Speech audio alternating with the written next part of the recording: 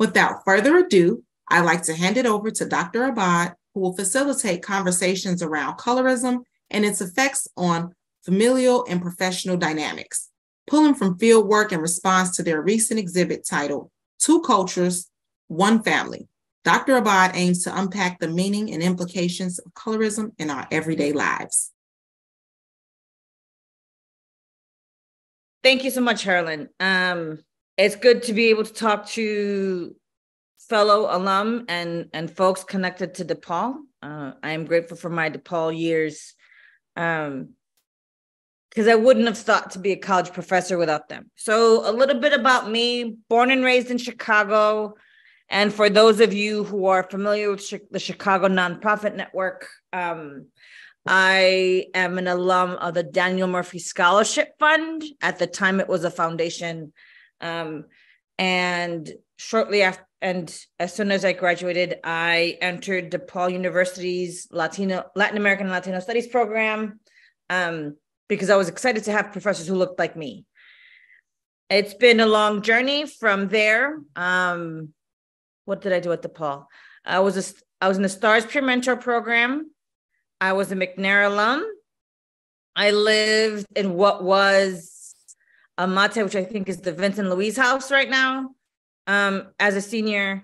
And along the way, got my PhD, did some community organizing, and now I'm a communications tenure track professor at a small liberal arts minority serving institution called Nevada State College, right outside of Vegas.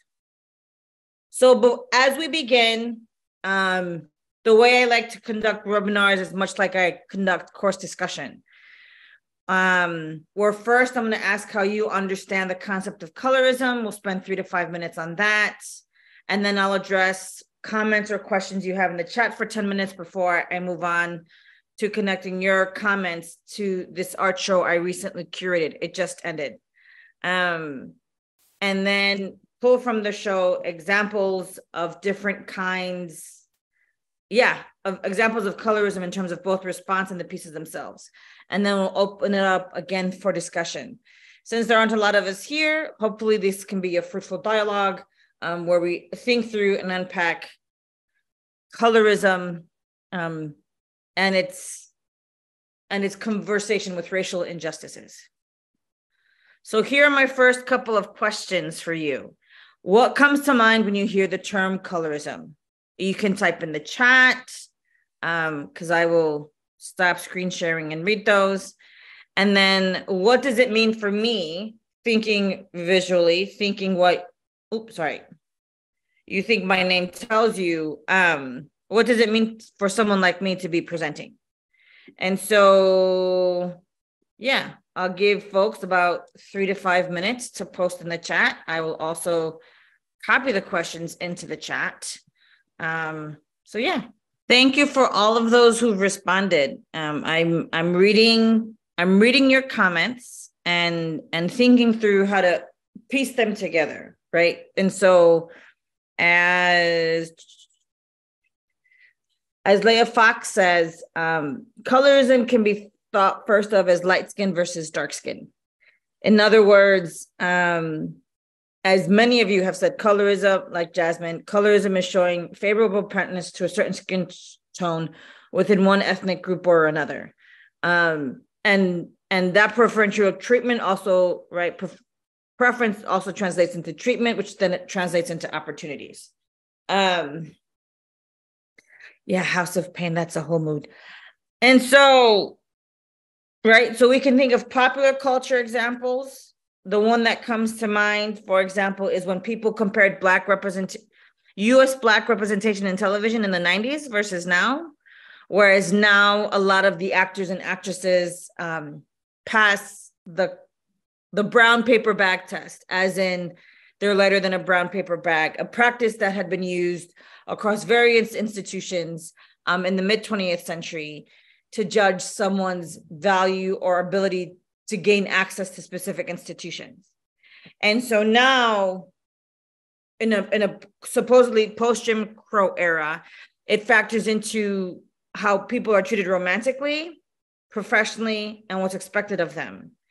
And while so much of colorism is rooted in, for example, what you see, there are different ways we look or listen for color in the way folks exist. One of the things that comes to mind, and when I was thinking of putting this together, is at first I wanted to, focus on what we see, right? Because that's what we understand. 1 second. I made big and then forgot to share. Here we go. Boom. Right? We can think of hair texture. We can think of skin color. We can think of the Crown Act as a byproduct of colorism, because colorism is skin color as much as hair texture, it can be argued. We also think through, in terms of the service industry, when it comes to colorism, and this emerged in work I had done around Puerto Rico, who gets to sit at the front desk and who gets to sit at the back desk. It also informs standards of beauty. And while the term colorism is primarily a U.S. African American term understood as a byproduct of internalized oppression, the debates around skin color are global in the sense that various communities, not just the African American community, grapple with measuring someone by their skin color.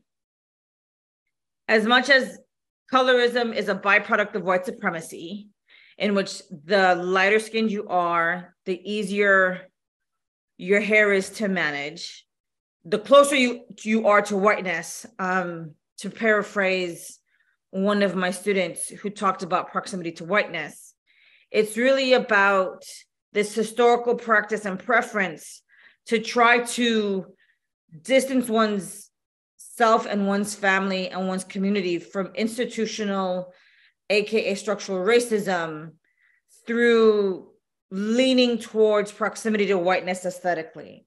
And oftentimes, whether in what is now the US and even across the Americas and the Western Hemisphere, a lot of folks over the centuries had intentionally or unintentionally tried to bring themselves and their descendants closer to whiteness through intermarriage.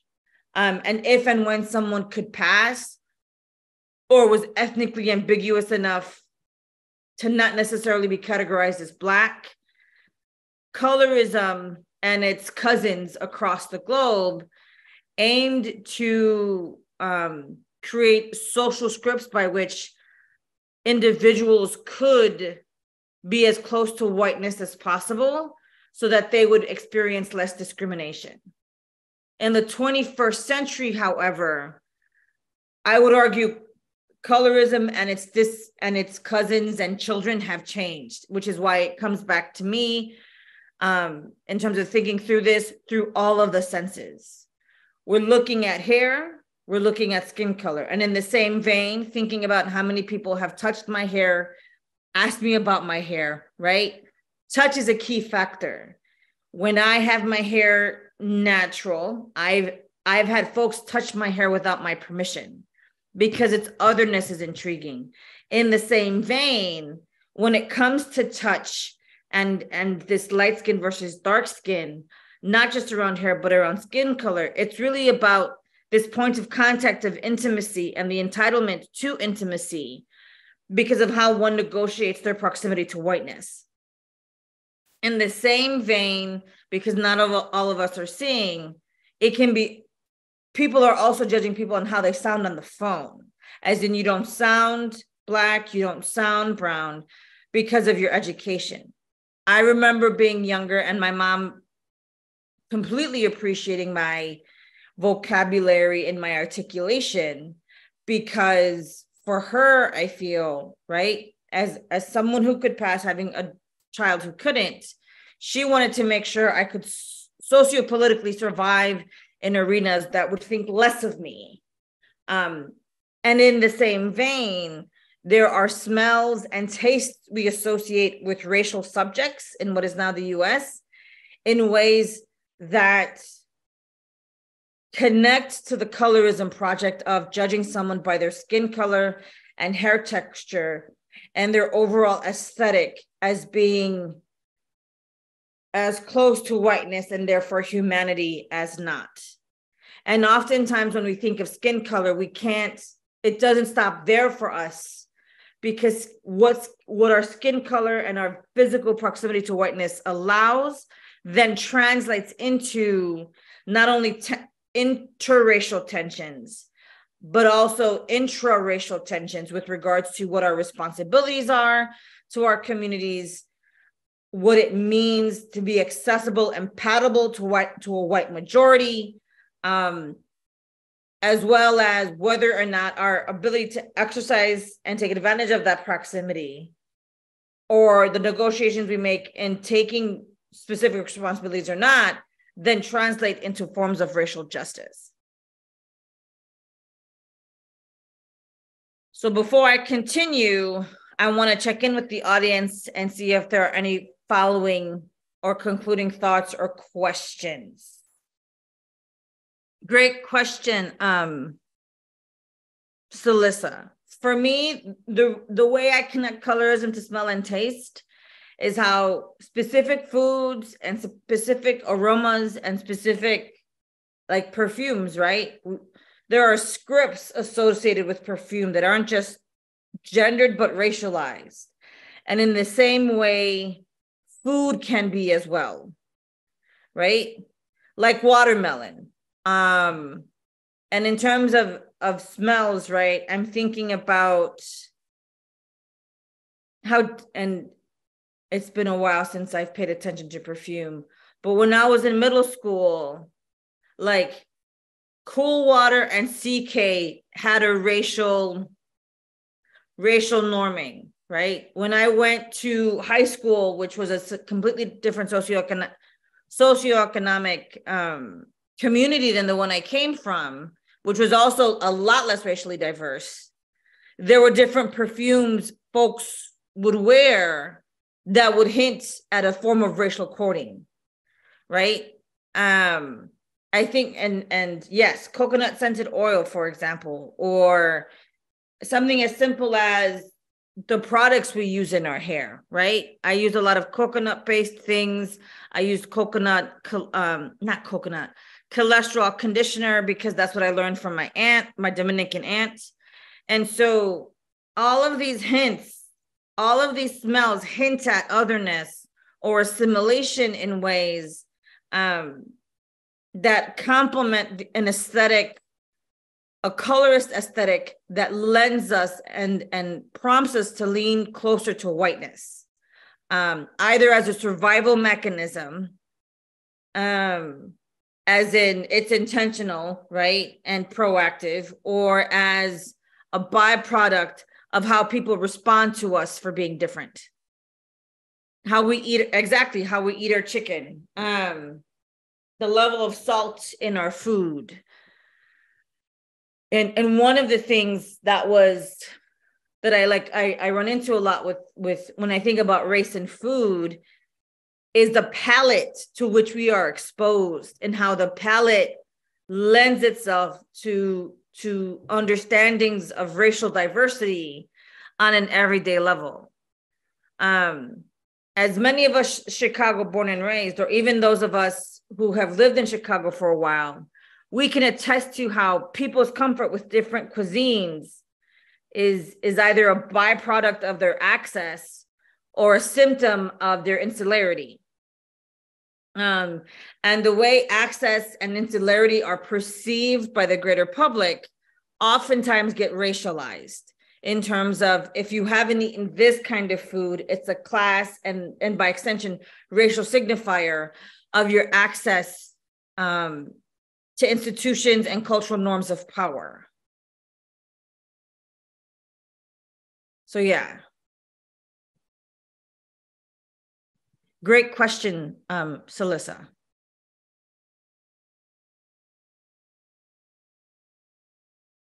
That part, yeah. Because colorism lends itself to eventually becoming about class. It's difficult to talk about class without talking about race in this country. And so much of so much of it is about food. Historically, for example, the paler you are, your paleness equated less work in the sun, right? And while the darker the berry, the sweeter the juice is no longer a standard of physical beauty, tanning is perceived in a certain way and sexualized in a certain way. I'm thinking about in my women in media class, students were talking about Ariana Grande as performing brown face in terms of her aesthetic, which she can as an Italian American. However, much like the early debates around the Crown Act, if folks who are organically and naturally darker or have textured hair live in that comfortably, they're often perceived socially as less than. Young femme students are pushed to the back of the classroom for having their froze out, right?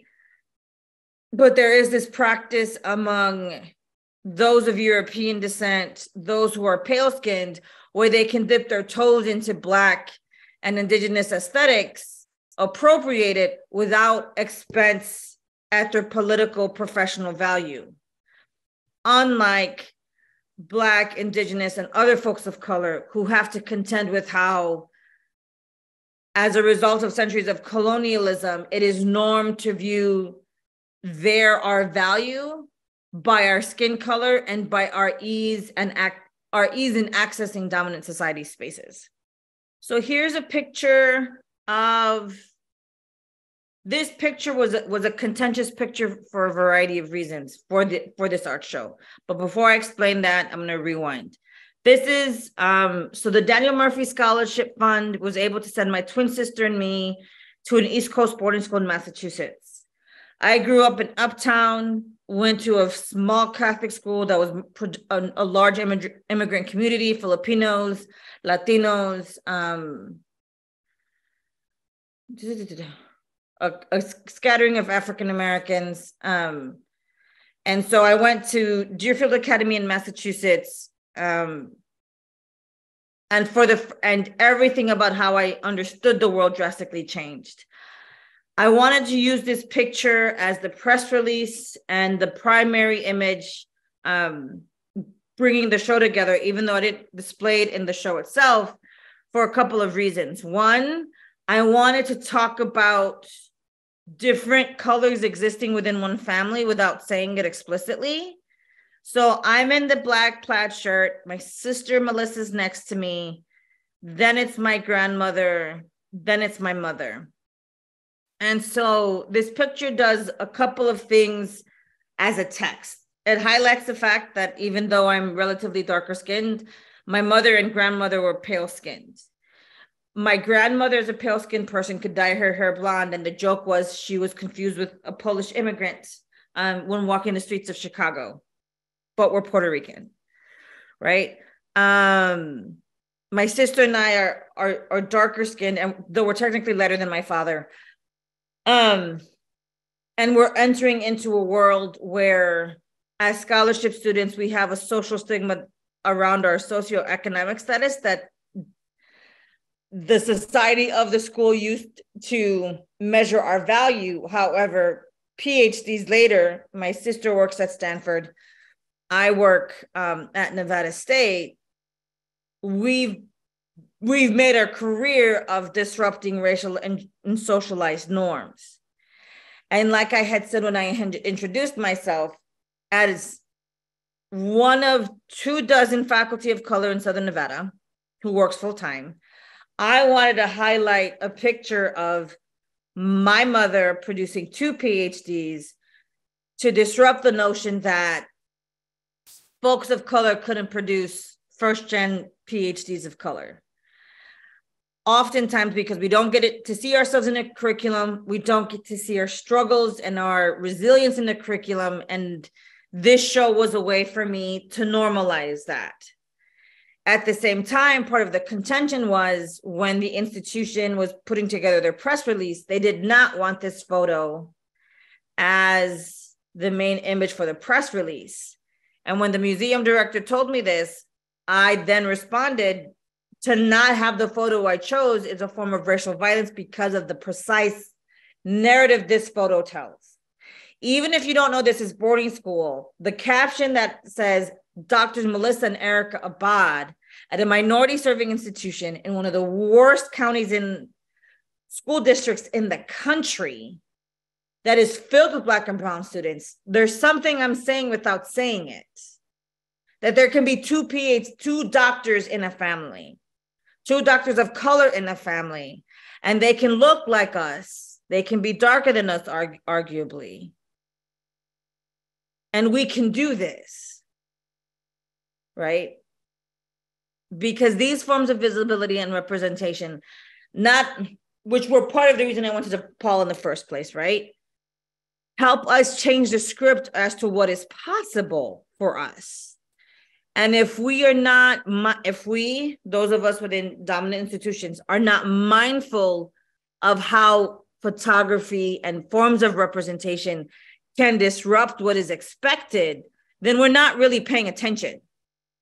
And in not really paying attention, we lose sight of key opportunities to point to what expectations we assign to people's skin color, right? So in our first year, I had more friends than my sister, in part because I lived on the floor with students of color and my sister did not. So she was in my dorm all of the time because she was the only woman of color on her floor. I would argue in her dorm at the time. And I was not. We had different racial experiences within that institution. And while we both do equity and diversity work as careers, she does more consulting than I do. Right? Those formulations of how we existed as folks of color in the spaces we occupied, right, within those moments had a drastic influence over how we existed in space. And while she and I could converse around that, there were also often debates we had around what our social responsibility meant. That doesn't come out in the picture. That's life, right? You can be twins and go through some major stuff together and have different outlooks. And not just because your sister's straight and you're queer, but for other reasons as well. And those everyday interactions around our skin color, our hair, from where we sleep to who our dorm mates are, right? To where we can occupy space, to who decides to work with us, so often starts with how our skin color is perceived. And so when I was putting the show together, this art show together, it was important for me to highlight that and to spark dialogue and conversation around it, especially because my skin color and being different than my mother's created an opportunity for critical understanding of the reality that I was negotiating the meanings of my skin color since I was born. And so in that vein, I want to turn it back to you to see folks' thoughts and considerations with regards to the role of family and skin color. I'll give folks like 3 minutes before I dovetail back in. These are powerful comments and stories, and thank you for sharing. So I'm going to use Elaine's question and tie people's responses together. So I said that my aunt used to ran a salon. She ran a salon, I think the first 15 years of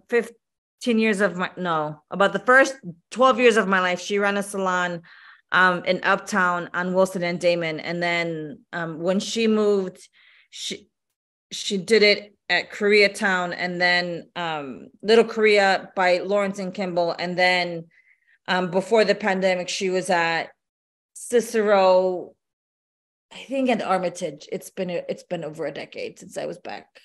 I don't remember. Anyway, and so I bring that up to answer the question, to answer Elaine's question of the personal, while also connecting it to Seltzer's comment about their Dominican daughter-in-law not having an African-American experience. And so oftentimes, even though I don't like him, I want to mention him. So Junot Diaz's early work does a really good job of bringing Afro-Dominican experiences into light, and doing so in a way that acknowledges like African diaspora Blackness and puts it in that conversation. Rewinding to my own personal experiences and the varied tensions and dynamics among the African diaspora and the Caribbean on arriving in the US, depending on the island, depending on the colonial history, our engagement with Blackness and hair and texture and proximity differs because of the narratives of nationalist, the narratives of independence, and what independence and nationalism projects sought to prioritize. So as a person who's Puerto Rican and Dominican, I understand the racial grammars I had to follow as a Dominican were very different from Puerto Rican. And I also understand that's probably why my mom had my aunt do my hair every week. Now, having said that, when I was 3, after spending a year in Puerto Rico with my grandmother had my hair cut off without asking my mother's permission, so it could be easier to manage. Once it grew out, my mom then sent me to my aunt's salon. And I'm bringing this up in conversation to share one of the series of art pieces I had in the show, because of how Lisa Jarrett, who sculpted this, and I started talking about hair. And so when we met, it was the time I got rid of my straight irons and my blow dryers. And so she said, give me a wall. And she gave me 3 pieces where she's weaving hair with each other as a way to reconnect to her African ancestors.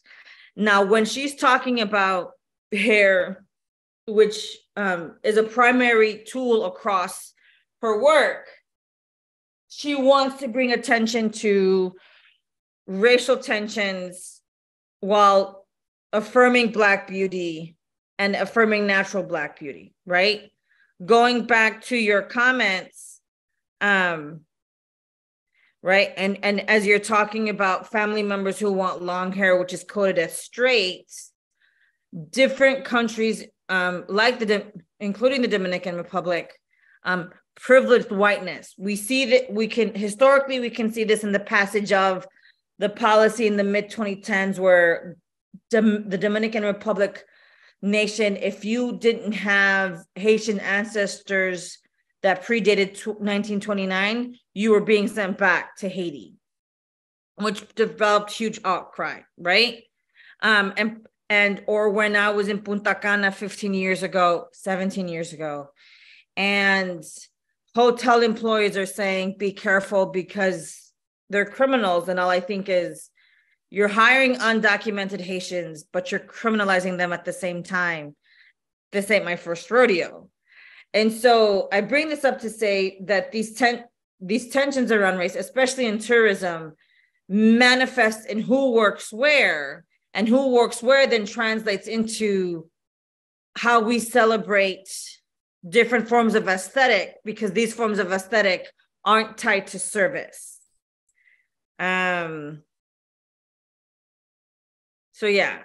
And so thinking about the impact of colorism and the choice to pass, it's a consistent form of tension. I remember talking to my cousin about why his sister, who's younger than me and darker than me, was struggling dating, because he didn't think about her darkness because he was white passing, for example, right? Or I can think about why my brother and I don't talk about racial dynamics, because I'm keenly aware that between our last name and the ambiguity of our skin color, where we land informs how we're treated, despite the fact that he's a veteran, despite the fact that there are generations of my family serving the military. That's not what comes off in our skin color, right? And this good hair, bad hair conversation that Jasmine's bringing up was often brought up in family. We were often discouraged from dating, this is the Dominicans, dating African Americans. In contrast, even though my mom and aunt both married men of African descent, right? I still had family friends looking at my nieces and nephews saying, thank God your grandmother, Puerto Rican one, got her white grandchildren. But yes, she still loved you. And so there's a permeate. So colorism runs rampant in everyday conversations. And the fact that the woman who told me that my grandmother finally had her white grandkids was a woman of Afro-Puerto Rican descent was mind-boggling to me. But then I have to think about how normalized it was to think white was right. And if you weren't white, your goal was to then be as close to white as possible through marriage and making sure your kids were born light-skinned. I'm catching up on comments. And thank you for sharing. And this and what Carrie Thomas is talking about in terms of where are you from? Where are you from is a loaded question when your skin color is supposed to mark you as different, right? And people saying it makes sense because you're dark. What they're saying is your citizen. It can be argued that what they're saying is that the othering of your citizen to your skin color is now socially validated because I was right in not thinking you belong here. And something as simple as where are you from, especially if it's an interracial dynamic, is incredibly powerful. About a decade ago, I started writing an essay looking for home because I know that when pale-skinned and white people ask me where I'm from, they're asking me whether or not I'm a citizen of their country, a political one or otherwise. When the children of immigrants who are darker skinned and see my last name and see family, or hear how I speak and see family, when they ask me where I'm from, they're asking me if I understand their struggle. And so much of that has to do with the perception of skin color and names and accents. And so, and when we're talking about the racial hierarchies in the United States, even as we bring the racial hierarchies from the places we come from, the one in the United States tends to win out, and the ones from where we come from tend to get stronger in the places where they complement the US racial grammar. And by grammar, I mean social code and scripts.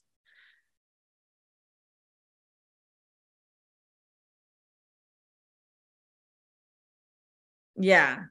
And diminishing Blackness, whether through acknowledging or tracing Native American heritage, or naming their white families, is often an attempt to, because Afro-Indigenous dynamics and struggles is a different conversation. But in terms of like trying to find that white relative, something that I struggle with my brother doing, right?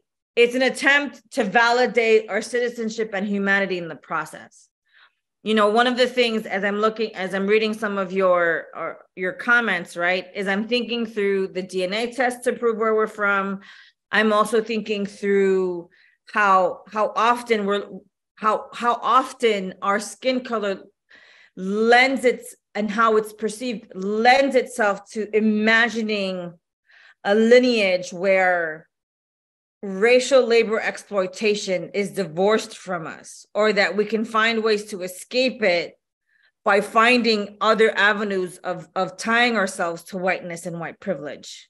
And thinking about Alison Braun's comment about Korean and transracial adoption adds yet another layer to dynamics of colorism, not only because we're waiting to hear about the repeal of the Indian Child Welfare Act, also because different ethnic communities, especially the Korean, among other Asians that are adopted by white families, according to Kim Park Nelson, who herself is a transracial adoptee, and she writes about this in Invisible Asians, it's this loss where you're raised by people who love you and are taking care of you, but often don't take the time or the energy to learn about your racial otherness.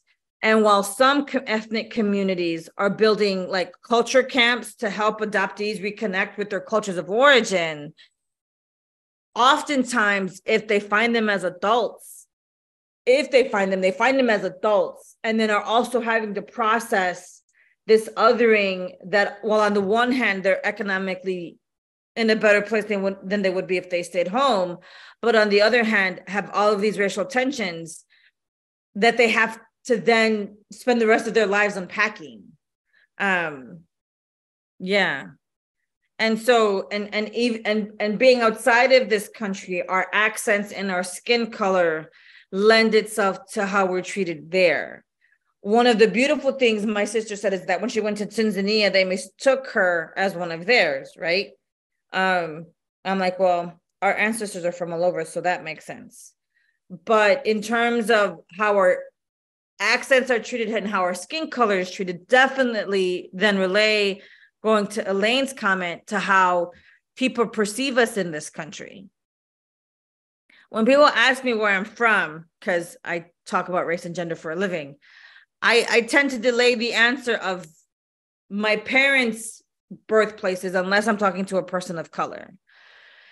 And I do that because for me, I'm having to consistently explain my otherness to then make someone else comfortable annoys me. And yet again, right, whether it's because of our accent, our skin color, our name, or our hair texture, folks whose ancestors or community members are either are from the global South or historically colonized spaces have to consistently explain our existence in the space.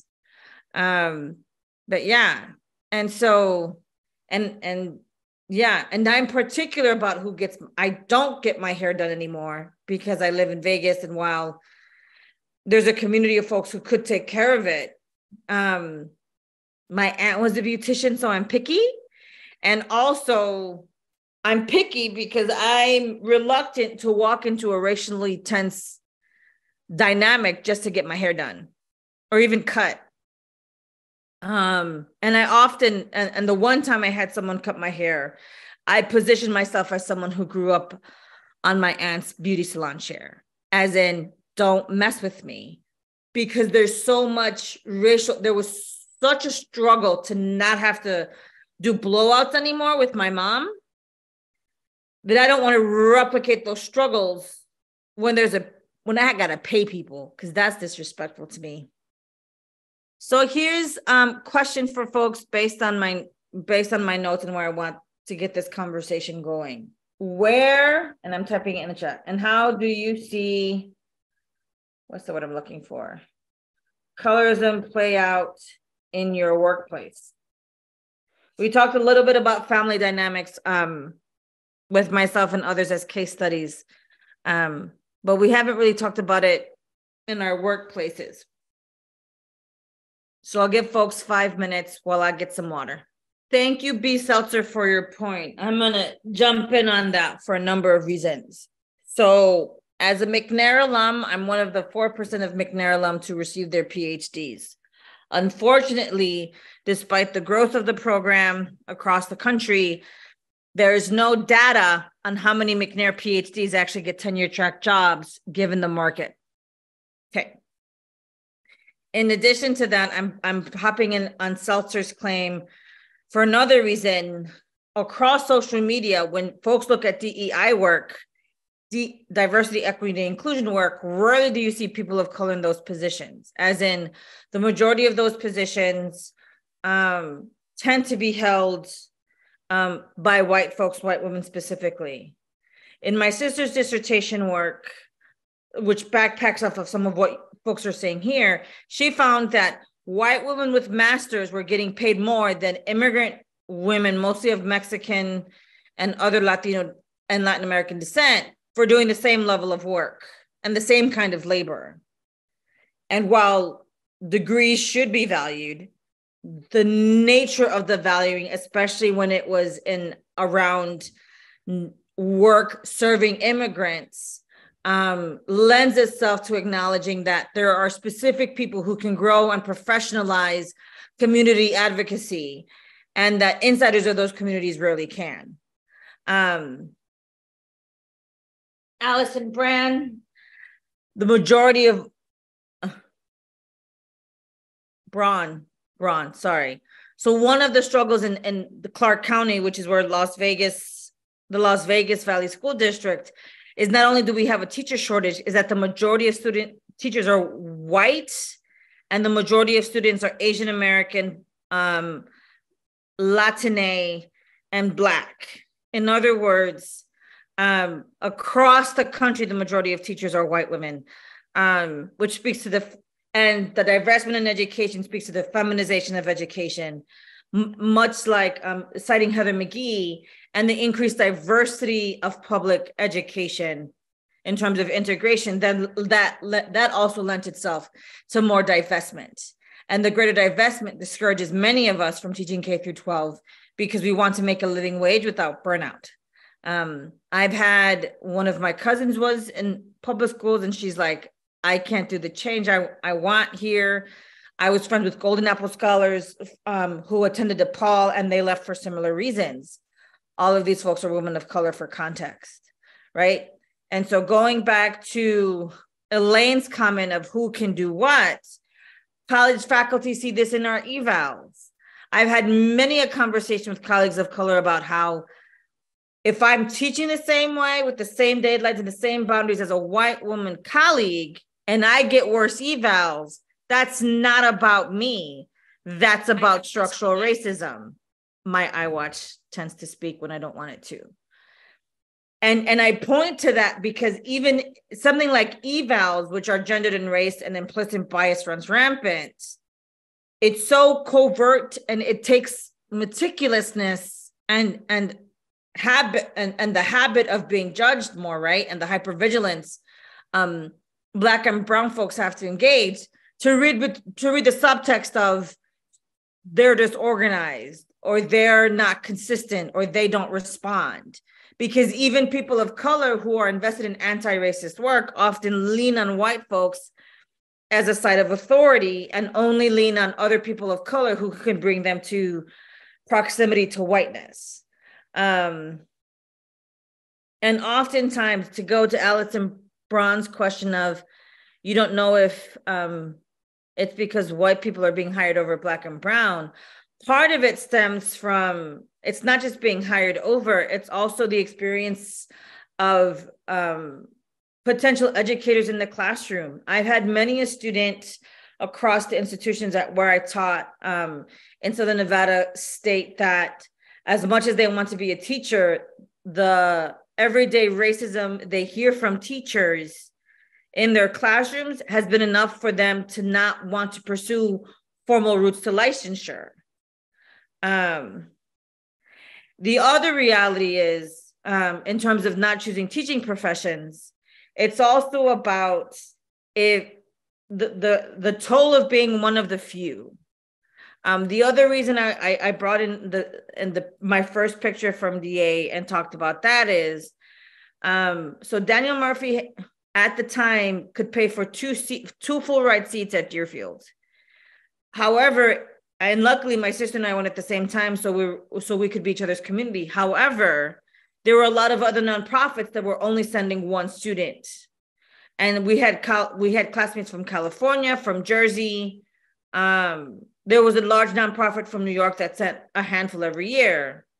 But oftentimes, and even if for those students who didn't come, students of color who were scholarship kids who didn't come with a formal organization, they were navigating terrain completely by themselves. And while some of us went corporate and some of us went education, right? We were having conversations about being one of the few from very early on. In high school, a common narrative I heard from folks was they could look at us but not touch us in terms of interracial dating or dating in general, right? Or the few Black and brown women who did end up dating white men, their white female friends they lost them in the process. What's more, I had friends and dorm mates who, once parents came to visit, they were estranged from their housemates. and I chalk this up to Allison's question as to why Black and brown folks don't teach. Oftentimes what we have to contend with is, do we want to be the only one in the space? What is the labor that entails, right, on a psychosocial level? And then we have to look at the economic benefits of being an educator. When I walked into DePaul, I was dead set on being a high school teacher. And then my professor said I should think about grad school. And while I loved working with high school students when I wasn't a college professor, because I wasn't always a college professor, I often found myself being one of a few, or having to negotiate the racial exploitation of how my students' narratives were written, the lack of critical analysis or awareness of nonprofit board members and nonprofit leaders when it came to the needs of working class Black and Latino students, or, right, the critical understanding of what it meant for me as a person of color to work with youth of color in a predominantly white institution. And navigating that terrain, as some of the youth I worked with didn't know how to respond or didn't see the exploitation in the generosity of their white classmates, was really a lot of work. And out of the few, and I'm thinking about my work with Boys Hope, Girls Hope in Evanston. And out of the three women of color who were there at the same time, the one who stood the longest because of the relationships she made with the young folks. But when she reported back on her work, she often discussed how little the young people's racial struggles were taken. And oftentimes professionals of color, we need to contend with what our existence in particular spaces and institutions does in either perpetuating racial inequality, or contributing to it beyond, what's the word I'm looking for? Beyond the fact that our existence won't fix it, right? I mean, I feel incredibly privileged to be at a minority-serving small liberal arts college with 10% Latino faculty and probably 10% Black faculty, because that doesn't exist unless maybe in an HBCU, and even then, right? And so, and even then, and even despite the fact that there are more faculty of color per capita, I'm still at an institution where during professional development, they don't want to say structural racism. And I'm in higher ed. And thinking about my friends of color who are trying to become public educators, oftentimes the professional hazing that people chalk up to divestment and not being valued gets racialized, where a friend of mine will say, no one wants to share resources with me, and she's the only Black teacher in the room. So often, right? Like, and we often discuss, would we be treated better because we're light-skinned? And with some of my colleagues, we discuss my awareness that I'm being treated better because I'm lighter-skinned, or someone else is being treated better because they're lighter-skinned. And in that treatment and in that dynamic, we have to contend with a variety of social responsibilities and also exhaustion, because we're not white enough to be white, but we're not dark enough to be fully a person of color, which is neither our fault. And how we approach that responsibility is not going to make everybody happy. It's just not. So I'm going to connect Jasmine's about likable people to skin color to Elaine's last comment. So when Jasmine's talking about a former workplace where it was less about skin tone and more looking friendly and likable, again, even the concept of looking friendly and likable is raised. For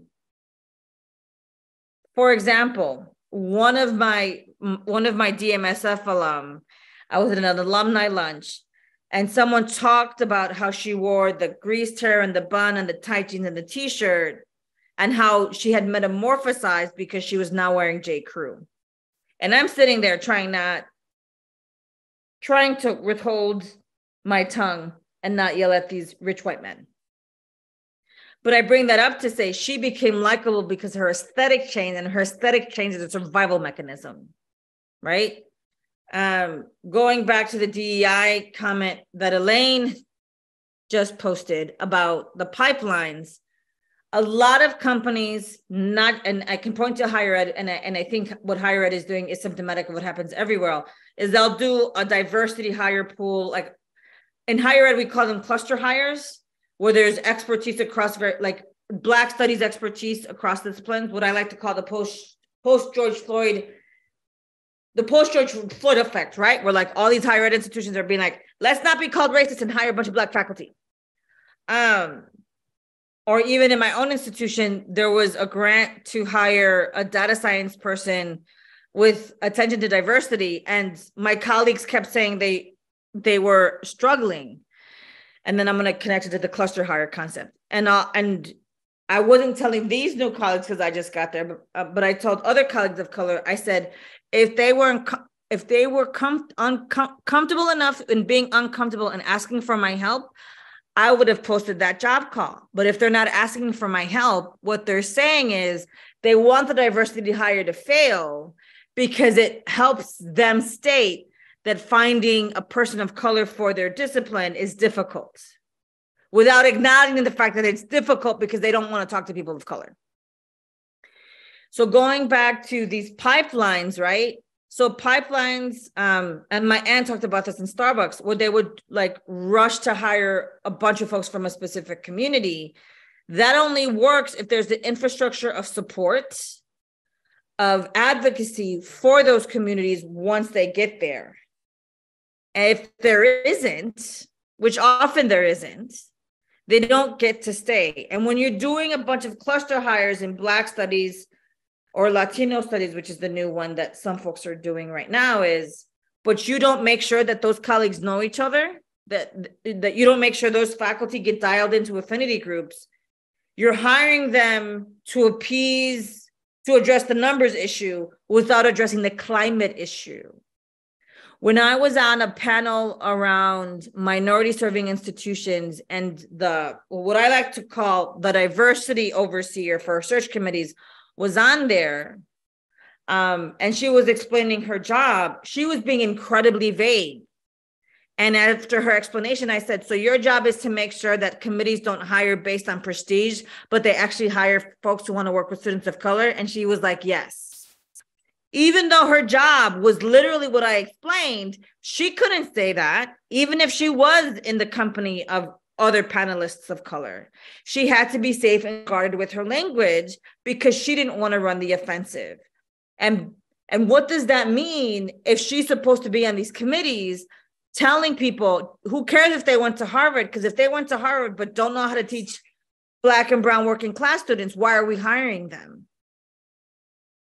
In the same vein, right, when I'm thinking about these pipelines are trying to create short-term solutions to long-term problems.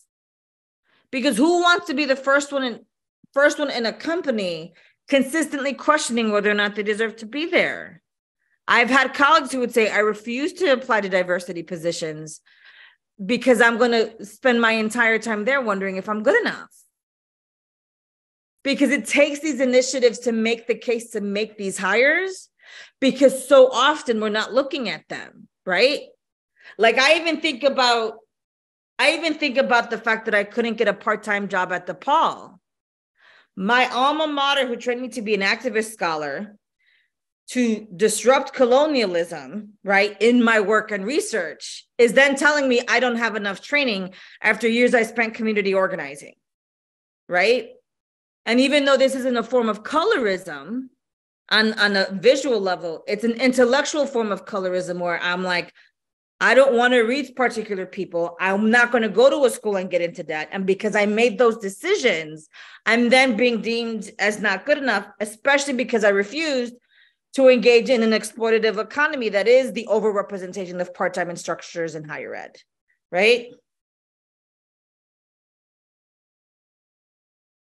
And now I'm catching up with Seltzer's comment about the head of DEI in the US and Canada is a Black woman. One of the people I support is a Black partner, and we have a Black female attorney. And there is an open conversation. But my question to you is, what does it mean that there's only one in each of those roles and in each of those units? And what is the emotional labor of being one of a few for them in that kind of work? One of the things I'm grateful for at being at my current institution is because there's a lot of staff of color, and many of us come from a variety of institutions. We all want to be there and have these critical dialogues, right? In a place like Chicago, and DePaul can be picky about who they hire because Chicago is a prime city because of its ethnic diversity. So DePaul can hire someone from Harvard who wants to work in Chicago because they're sick and tired of Harvard and Harvard's climate, if that makes sense, right? What this translates into, oftentimes for faculty in thinking through these diversity hiring processes, is sometimes you're not looked at because of your pedigree, and pedigree then becomes another racial code because of how students of color, immigrant students and queer students have to choose environments in which they will thrive. And oftentimes it doesn't matter what we want to do, because sometimes we may want to do X, we may want to work in a specific corporate sphere, but we look at that environment and we have to ask ourselves, how long will it be before someone says something asinine that makes me snap, especially in a post-George Floyd, post-Breonna Taylor political climate? That's great, Seltzer. And the gender disparity of diversity is important to highlight because for some labor sectors, diversifying with women of color, with femmes of color, can be easier because of the relationship between race, gender, and perceived violent threat, right? Which is someone else's wheelhouse, but it's there. And diversifying work in an international company, right? Like, is also incredibly important so that you can speak to all of your clients and connect with them in such a way. Because race also lands differently in different countries and racial dynamics. But thanks for that. So with about 45 minutes left, I kind of want to open the floor and ask folks, given what you've heard and considered since the beginning of the webinar/talk, what remaining questions do you have? What feedback or stories do you want to provide to keep this conversation going? I'm on Twitter, and I'm also sharing my email with you. And Please do. Before we do hop off, I just want to thank you so much, Dr. Abad. This was an amazing dialogue and really more of a conversation. We really appreciate that. We also appreciate everyone who joined us this evening and trusted us in this safe space. You can leave any final comments you would like for Dr. Abad in the chat. Again, I just want to hop on to thank you for being an amazing host. And again, thank everybody else for this wonderful discussion.